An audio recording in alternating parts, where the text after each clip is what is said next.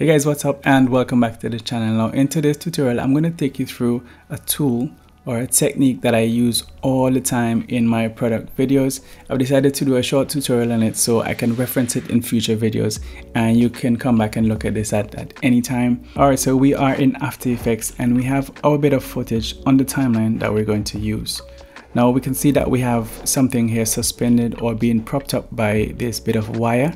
And we want to be able to remove that wire within this footage. If we were to just play this through, we can see why we may want to remove that wire. So we want to apply the simple wire removal tool. If we come into effects and presets, search simple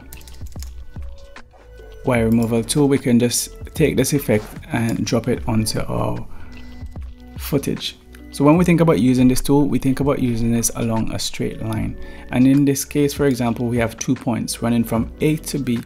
And really, it works best if it's straight, as I mentioned. So we're going to take these 2 points. You'll see these become available once you drop the simple wire removal tool. Now we're going to place these 2 markers at either end of the wire.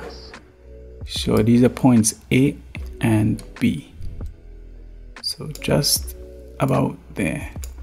Next we're going to adjust a few parameters in the wire removal effect here, and we're looking at the thickness. So we're going to increase that, and you can see as we increase it the wire starts to disappear. So we're going to just increase that until we lose sight of the wire and no more really. To be honest, the thinner your wire is, the better the results. So we can see around 31 the wire has fully disappeared. And what this technique is doing is blending that wire. You just set the definition for that wire, by the way, and it's just blending that area into the surrounding areas. It's a bit like a cloning tool in Photoshop. But the work isn't finished here, because if we were to scroll through here and play through, we can see at certain points the wire starts to reappear. And this will happen if there is movement, for example, moving from one area to the next, or in this case where it's quite simple, that the wire isn't straight or dead center. So we're gonna have to make some further adjustments to fix that. So if we come down to this layer and expand it, we're gonna expand the effects.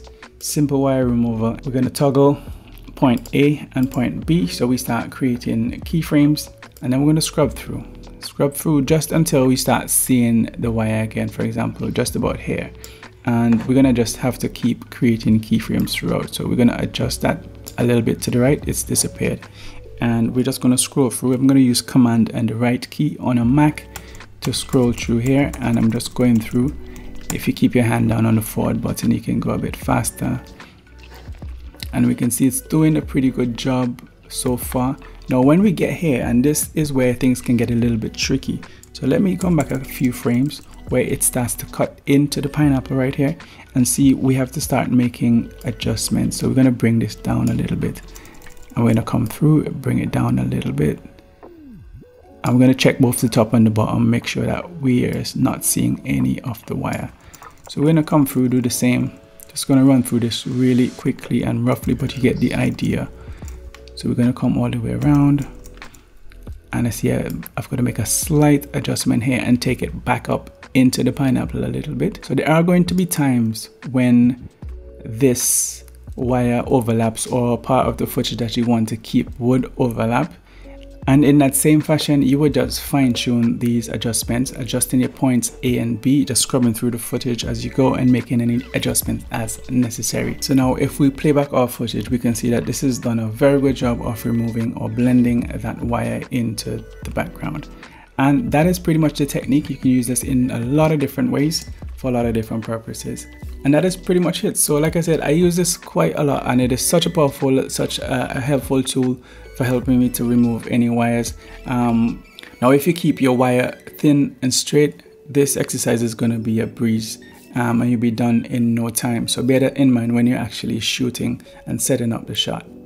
But that is it for this tutorial today, guys. I hope you liked it. Hope you found it very useful. If you did, smash that like button, subscribe to the channel if you haven't done so, and I'll see you guys on the next one. Peace.